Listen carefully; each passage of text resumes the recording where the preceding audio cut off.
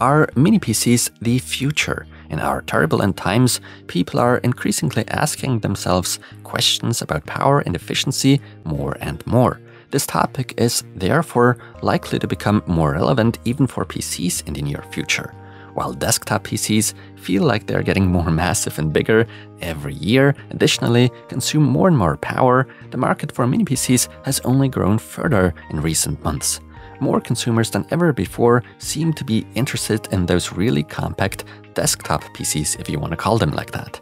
It is not just the overall compactness that attracts those consumers, but also the amount of power and efficiency available in such a small package.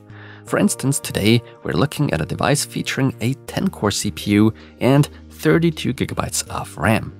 It is therefore no longer a secret that some people now even use such devices professionally. With the right model, you can use such a machine for image and video editing, and if you're lucky, even for gaming. Today I'm putting the GEEKOM Mini IT13 to the test. This is the version with the Intel Core i7 13620H CPU, 32 GB of RAM, and a 1TB SSD. In today's video, I will not only be doing performance tests with the Mini IT13 in programs and games, but I'll also be measuring the power consumption, temperatures, and noise levels while performing all those mentioned tasks. Furthermore, I will point out an important detail to get the best possible performance out of this particular device if you ever decide to pick one up. You can currently get the Mini IT13 with the hardware I mentioned at a price of around $600 on Amazon and 749 euros at GeekMaxi over here in Europe. However, you can save another 112 euros using the coupon code you'll find in the video description. The price of the device then effectively drops below 640 euros. As far as what comes included, a lot. Included, of course, the Mini PC, power cord and power supply with an output power of 120 watts, an HDMI cable, a VESA mounting bracket with screws, and the usual paper documentation. First of all, I would like to note how compact and small this Mini PC actually is. Despite the hardware looking big and impressive on paper, the dimensions are only 117 by 112 by 49 millimeters. That is in fact so small that you could easily attach the device behind a monitor using the VESA mounting. Aesthetically, the Mini IT13 makes a very good impression on me and is slightly bluish in color, kinda matching the fact we have an Intel platform inside there. I also didn't miss the fact that the GEEKOM A5 based on AMD Ryzen has the exact same look, just in a different color. The build quality seems to be quite good. Although the exterior is made out of plastic, the interior is stabilized by a strong metal frame. At the core of the Mini IT13, at least in my version today, is an Intel i7 13620H processor based on Raptor Lake H, released in Q1 2023. In addition, GEEKOM equips the platform with 32 GB of RAM, but of the DDR4 type and not DDR5. At least we are running in dual channel at 3200 MHz. For the price mentioned, you can of course expect at least 1 TB of SSD storage.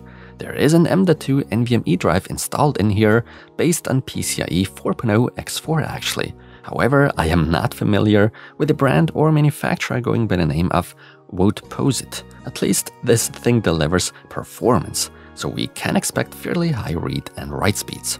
If you loosen 4 screws on the bottom of the device and then pull the bottom part off, the interior is revealed, allowing us to make a few upgrades and expansions. They are obviously trying to cool the NVMe SSD using a thermal pad. Anyway, we are being offered great access to perform upgrades, be it RAM or SSDs. In fact, there is another M.2 slot on board, but it is of the shorter kind. I think it's fantastic that we can even install a regular 2.5-inch drive in here. That's the type of expansion options I'd like to see and expect from more brands out there. Well done, GEEKOM. The Mini IT13 breathes through those ventilation holes on the left and right, as well as through those cutout holes on the back. Now let's talk ports. At the front, right beside the power button, there is a 3.5mm audio port, a USB 3.2 Gen 2 port, as well as another one right next to it that is even PD, power delivery rated, so it's designed to be able to provide lots of power. On the rear of the device, there's a real feast going on in terms of connectivity. Namely, two USB 4 based on Type-C, basically Thunderbolt 4 with a bandwidth of 40 gigabits per second and DisplayPort capability, two HDMI 2.0, one USB 3.2 Gen 2, one USB 2.0, and finally a 2.5 gigabit LAN port. There is also an SD card reader on the left and a Kensington lock on the right. To come back to the video outputs, it's possible for us to connect up to 4 monitors at the same time. A maximum of 4K 60Hz via HDMI is possible, whereas over USB 4 that would be even 8K, but at a measly 30Hz. Nonetheless, it's quite impressive when considering it's only Intel's integrated graphics unit taking care of the job.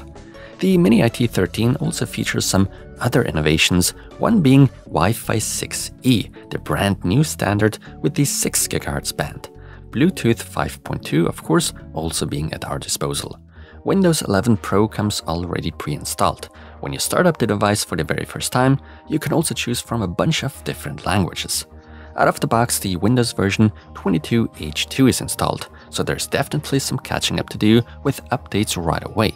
GEEKOM activated Windows using a digital license, and after a quick check, it turns out it's an OEM license. So far so good. There don't seem to be any third-party programs pre-installed out of the box, so no sign of any bloatware here. There also don't seem to be any questionable tools or services running in the background, and none start up with Windows. Microsoft Edge is the only web browser that comes pre-installed with Windows. No extensions or anything similar appear to have been snuck in by GEEKOM. In the past, and sadly even to this day, there are unfortunately still cases in which devices by certain brands and manufacturers come preloaded with malware. That's why I go through the extra work and effort and now thoroughly comb through such devices for malware and, generally speaking, malicious software before reinstalling the OS. Neither did Windows Defender / Windows Security nor Norton detect any malware or threats. The Mini IT13 actually seems to be clean and safe. However, since Intel's integrated graphics, usually out of the box, are only allowed to use very little video memory that is allocated from the system memory, naturally, I did not want to skip scooping around the UEFI BIOS.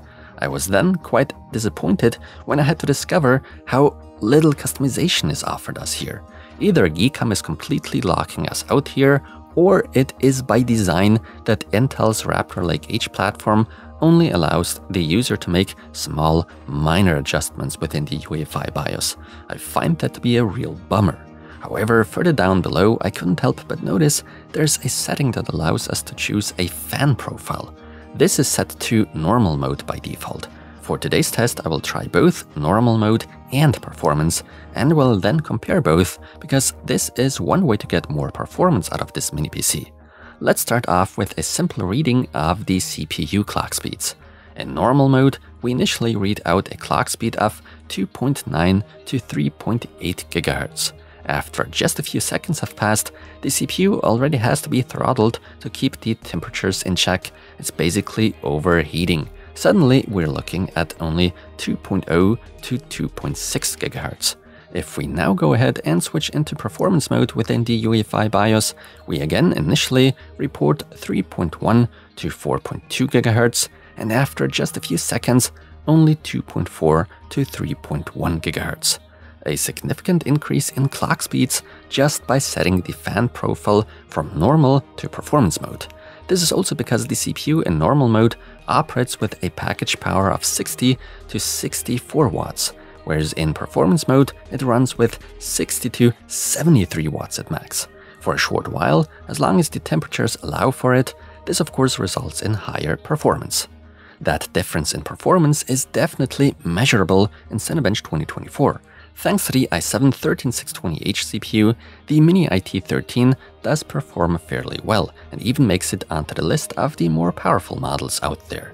Yet I still find it somewhat funny that a mini PC equipped with an i5-13500H performs even a bit better. But let's not actually forget that an i5-13500H comes equipped with 12 cores and 16 threads, while the i7-13620H only comes with 10 cores and 16 threads. These are some rather strange lineup decisions by Intel for sure.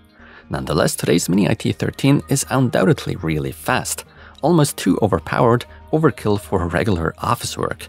Watching 4K UHD videos and movies is not even worth mentioning, it plows right through it. The i7-13620H also handles light to medium image and video editing pretty well. The only aspect where such an Intel-based Mini PC breaks a sweat is gaming. The integrated graphics simply just can't handle it. With medium to bigger compromises, you can still play less demanding AAA games that date a few years back, but there's not exactly a lot of fun waiting to be had, honestly. So if you're thinking of using the Mini IT13 for gaming, you should quickly forget about it. It would be a whole lot wiser to just grab a similar Mini PC that is more suitable for gaming. For instance, the GEEKOM A5 with AMD Ryzen featuring integrated Radeon graphics.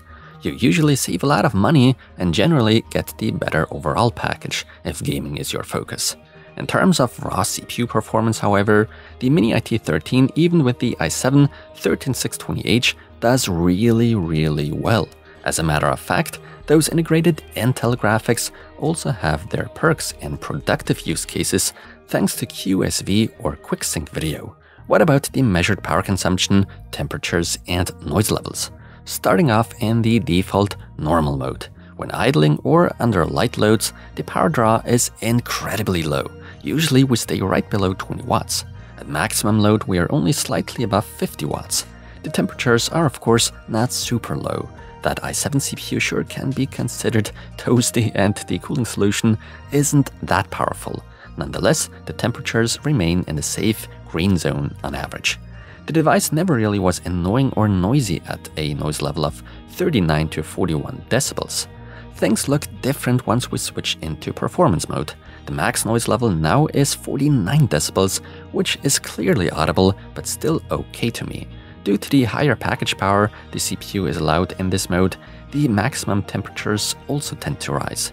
Still, we're staying below the 90 degrees Celsius mark, since the CPU automatically quickly throttles anyway.